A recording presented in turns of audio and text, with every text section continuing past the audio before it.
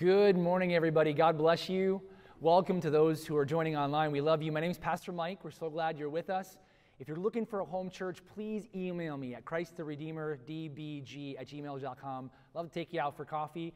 And for my friends who are here, I love you all so much. I'm glad you're with us this morning. If you've got your Bibles or your Bible app, go ahead and open up. We're going to be in Exodus chapter 22 today. Exodus chapter 22. Exodus 22, verse 21. Now, this morning, we're going to look at a very, very debated issue within the body of Christ. Within the body of Christ, especially the last 10 years, there have been those who have struggled on one side and said, the most important thing is that we preach and we deal with people's inside stuff, deal with their spiritual issues, their spiritual baggage. And there's been another member of the body of Christ who said, no, what's important is that we focus on the outer man or the outer woman, dealing with their physical needs, such as feeding or clothing them. But friends, I've got good news today. You can do both. Oh, give me a better amen than that. Amen. We're talking the whole gospel for the whole person. Listen now as I share with you a story from the ancient church who was dealing with this issue of helping the oppressed, helping those who needed justice. And in this case, it was the poor, the orphan, the widow, those who were marginalized. Church history tells us that Christians were so obedient to Jesus' command to take care of the poor, the gospel reaching both the inner man and the outer man. I'm going to say my Greek word wrong, so please forgive me, but it was called xenodekia, which were poorhouses for the homeless, for men and women who couldn't find beds, a clean place to sleep, new clothes. They gave them everything, including the gospel. Now check it out. There was a Caesar named Julian the Apostate. How would you like to have that name? Julian the Apostate was not a believer. And here's what he said. Listen to his testimony. Julian the Apostate, he said, or the story goes, he was embarrassed. He was embarrassed at the obvious inferiority of pagan charity and sought to establish networks of same houses for the poor to compete with the Christian welfare agencies. The Christians were doing so well that they were turning the pagans by the droves to the gospel as they ministered to the whole man. He said, quote, precisely, it's disgraceful that when no Jew ever has to beg, and the impious Galileans, or the Christians, support not only their poor, but ours as well, that all men see that people lack what we can't provide, end quote. They were so busy living out the incarnational message of Jesus that it affected the Caesar himself. Friends, this morning, let's look at our text with eyes of love in Exodus 22. Let's look at it through the gospel. Let's take a moment and look afresh at how we can care for the poor, the oppressed, those who are in categories of being marginalized. And let's draw wisdom in two specific ways. I think Exodus would teach us this morning, number one, how to live like delivered people. And number two, deal with the issue that people are people and not projects. Let's live like delivered people and also realize that people are people and not projects. Here we are in Exodus chapter 2. We're going to start in verse 21. You shall not wrong a sojourner or oppress him, for you were sojourners in the land of Egypt. You shall not mistreat any widow or fatherless child. If you do mistreat them and they cry out to me, I will surely hear them and hear their cry, and my wrath will burn, and I will kill you with the sword, and your wives shall become widows, and your children fatherless. Now, here we go, diving right into our text. Israel had been freshly delivered by God from the land of Egypt, delivered as slaves, now living under this amazing covenant, this covenant that offered them freedom from oppression. Now, you know that covenants are equivalent today of contracts. They're these binding agreements, and so God had said, I'll deliver you from slavery. You'll now become my people. I will become your God. And you have to now live like free people. And free people in my covenant means obeying my commandments. Now, Exodus so far, up to these 20 chapters, has been dealing in a lot of ways about how to live out God's commandments. You see, they may have been slaves freed on the outside, but there was something big that God was trying to do. He was trying to get the inner slave free as well. Friends, he was trying to get them to live inside out. And an inside-outside living in our text means dealing with the most vulnerable among us, the most weakest and marginalized, in a merciful, Christ-like or God way. He deals with three groups in our text. The sojourner, which is a fancy word for a foreigner or a stranger, widows, and orphans. Now, why? Why are these groups so important? Because Israel had themselves been sojourners in Egypt. They had been slaves, and in their slavery, their taskmasters had killed their husbands, and many wives had become widows, and many children had become orphans. They themselves were a living example of what God was about to do over the whole earth, which we will now see in the gospel. Now, under God's contract with them, he wants them to live like delivered people, especially among those who are foreigners, widows, and orphans. He wants them to receive mercy. Now, here's the point. Did Israel do it? Did Israel take care of the poor, the widow, and the marginalized? Come on, shout at me, y'all. We know by the time the prophet Jeremiah comes around chapter 7, he says specifically, you oppress the poor, the orphan, the widow. You take bribes to crush them. Oh, friends, what is it like to be free on the outside, but such a slave on the inside that you could look at somebody who is in a horrible situation and think, how can I capitalize? Friends, this is why this Old Covenant text in Exodus 22 is pointing out our need to be born again and delivered from the inside. Give me a strong amen. Somebody help me out there. This text is letting us know where Israel failed, Jesus succeeds. This text is letting us know that what's on the inside, this old man, this old woman needs to be born again. Hear afresh why a heart that would oppress an orphan and a widow and a sojourner needs the born-again message. Jesus said this, truly, truly, I tell you. In the Greek, it's amen, amen. Unless you are born again, you cannot see the kingdom of God. Because Israel's story is the human story. Israel's story is just letting us know that this one group of people who should have known better because of what God's done is the story of all of us. And Jesus comes and says, you too, who are living as slaves on the inside, must be born again, or you will never see the kingdom. And it's evidenced by the way you treat the most marginalized among you. Jesus tells us, as Moses lifted up the serpent in the wilderness, so must the Son of Man be lifted up, and all who believe on him will have eternal life. Now look afresh at our text. Look at Exodus 22. God says it is so serious that if you mistreat them, his anger will burn, and he will bear the sword, and you yourselves will become widows and fatherless. Friends, hear me now. People use a text like this, and they'll say, God is nothing but a petty, moral, and malicious monster. But Jesus lets us know something quite different. Capital punishment existed in Israel because not God's heart being hard, but because humans' hearts were this hard. God is letting us know that this capital punishment, is there because of the serious hardness of men's hearts. Jesus told us something similar about the issue of divorce. He said in Matthew chapter 19, verse 8, he says, Moses gave you the certificate of divorce because of the hardness of your hearts. God is not a moral monster. He has to use the most extreme measures because the level of evil is so large that the law would expose it for what it is, a raging monster. God speaks to Moses that he will check this level of evil, that if people who ought to live like delivered will oppress the marginalized, capital punishment would be the only way to scare them into the recognizing good sense. Oh, friends, but now under the new covenant, we can be empowered where Israel failed. Now hear me. The church of Jesus Christ, our church, we should have our sights set on the most marginalized, weakest, and broken among our culture. Hear what James says. Hear it now. Religion that is pure and undefiled before God the Father is to visit orphans and widows in their affliction and to keep oneself unstained by the world. Friends, if we're going to live like delivered people, we've got to live it out among those who are suffering the most in our culture, because that's the gospel message.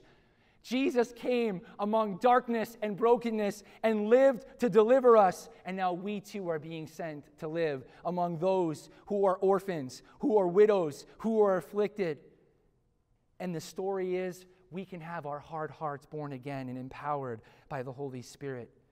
Friends, the ancient church, as I read to you in the beginning, saw this as a primary means to evangelize because they took these words from Matthew seriously. Living like delivered people, Jesus tells us in Matthew 25, "Truly I say to you, as you do it under one of the least of these, my brothers, you did it to me." Let me say that again. "Truly I say to you, if you've done it under one of the least of these, my brothers, you did it unto me." Friends, Jesus takes this very personally. He then says, "Then he will say to those on his left, 'Depart from me, you cursed, into the eternal fire prepared for the devil and his angels. For I was hungry, and you gave me no food. I was thirsty, and you gave me no drink. I was a stranger, and you did not welcome me, and you did not clothe me.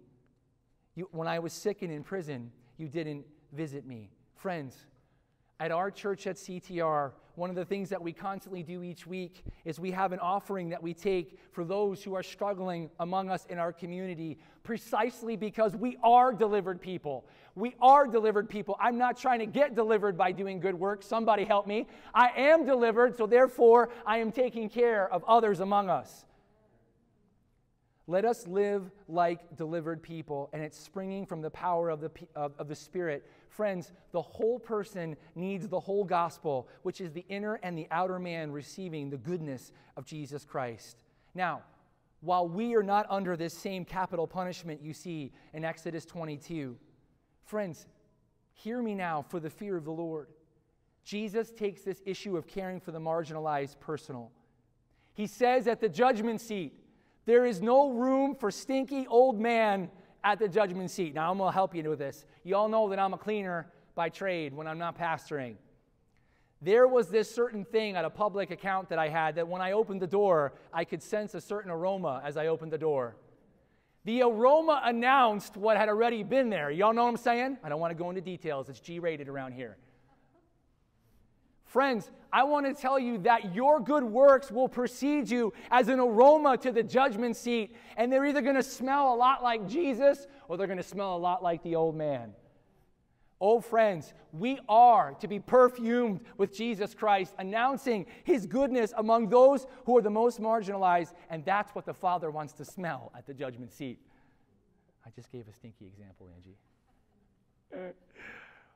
Now, Jesus lives, and Jesus wants to live through His church. And let me close with this point of living like delivered people. Jesus said, "Truly, truly, I say to you, as you did unto one of the least of these, you did it unto me." Some of you have been living this way, and if I could reach you right now, I would give you a holy high five right now. Thank you, Zach. Friends, I cannot underestimate what this means in the eyes of God and in the eyes of the world. They will know that we are Christians by our what? Oh, come on, somebody pray louder. They'll know our Christians by our what? Love for one another and love for those who are marginalized, those who are broken, those who are hurting. Friends, let us live like delivered people. And now let's look at our second point. In Exodus, let's look at how people are people and not projects. People are people and not projects. Look at verse 25. "If you lend money to any of my people with you who is poor, you shall not be like moneylenders to him, and you shall not exact interest from him. And if you ever take your neighbor's cloak in pledge, you shall return it to him before the sun goes down, for that is his only covering and the cloak for his body, and what else shall he sleep?" Look at how it ends. "And if he cries to me, I will hear him, for I am compassionate." You see, guys, God's covenant people in this Old Testament setting, we're supposed to see through the lens of deliverance. And look at what verse 25 says. "My people who are poor." Friends, the power of greed to so deceive us that we would capitalize on those who are about to starve to death cannot be underspoken in our generation. Just as it is here, "If you lend money to my people the poor, you shall not add compounding interest on already difficult situation." Friends, we have to look at this and we have to say the poor among us, or the poor here, they are people first, not projects to be profited off of. The writer of Exodus, Moses, tells us that the day laborer who exchanges his cloak, he needs to get it back or he's going to freeze to death. Friends, are we this serious about greed that God is? For he says, I hear their cry. Do we see people as people and not projects? This is the power of greed. Greed sees them as a project. Mammon and the worship of mammon sees first profit and not people. Now, I'm not here to get into a debate on whether Christians should use interest. What I'm here to tell you is that we need to see people as in the image of God. They are God bearers, those who Christ bled and died for. Greed would say it is profit first. Jesus says, store up treasure in heaven. Now, why is Jesus so clear about us building up treasure in heaven? Because there are things that are eternal and there are things that are not. Friends, if some of you have ever seen an old dollar bill, what does it look like? It's a wreck. It's crumpled up. It's a piece of paper. It is fading and will break away. Silver and gold, it will pass away. But there is a treasure. There is a pearl of great price that will last forever. And we have to change bank accounts. And part of us changing bank accounts is transitioning like the children of Israel and seeing the poor, seeing the day laborer as people first, because that's who Jesus died for. Under the new covenant, let us have grace and not greed. Under the new covenant, let us see people not as projects, but for those who Christ compassionately died for. Now, I started quoting this just a few moments ago, but I'm going to read it again. The law or the ethos, the ethic of love in the kingdom of God, this is our banner, and this is what we're plunged under. John chapter 13, verse 34 would teach us to love people and see them as people, because Jesus said, a new commandment I give you, that you would love one another, just as I have loved you. Oh, I'm going to read it again. A new commandment I give to you, that you would love one another, just as I have loved you. You are to love one another. Friends, the human project, the human campaign is that the church would awaken in the fullness of the Spirit and begin to release the power of love. Amen. Come on. What we want is to be on stage. And what Jesus wants is for him to be on stage. What we want are celebrities, but Jesus has only got room for one on the throne. What we want is to be number one. And Jesus says, be the servant of all. This is the ethic of love. This is who we are in Christ. But it will advance the kingdom among the hardest and the most difficult situations, because God gets the most glory out of that. Store up for yourselves treasure in heaven, where moth and rust do not break in. Store up for yourselves treasure in heaven, for where your treasure is, there your heart will be. Friends, let's let the law of love change the way we see people as people and not projects. So let me close with this. The gospel teaches us that justice matters. The gospel teaches us that caring for the oppressed among us matters. Orphans and widows and sojourners, as our text says. And we can express that deliverance, we can express that love to people as people through the power of the gospel. So now, my friends, let it take action. Let us give, let us serve, let us go out into the highways and byways and be the deliverance that God intends his church to be. Let me pray for you. Father, I thank you for such texts as Exodus that would provoke us and point us to Jesus. Oh God, I pray that we can live as delivered people by the power of your Holy Spirit, Lord. For these situations are not easy, Father. They're called challenges for a reason, but you've called your church to be overcomers. And so we ask now, help us to live like delivered people. Help us to see people as people and not its or thems or some other group we set up, but only image bearers, those whom you bled and died for. And we ask for this help. We believe you hear the cries of your people, you who are compassionate. We ask this in Christ's name. Amen. Thank you so much.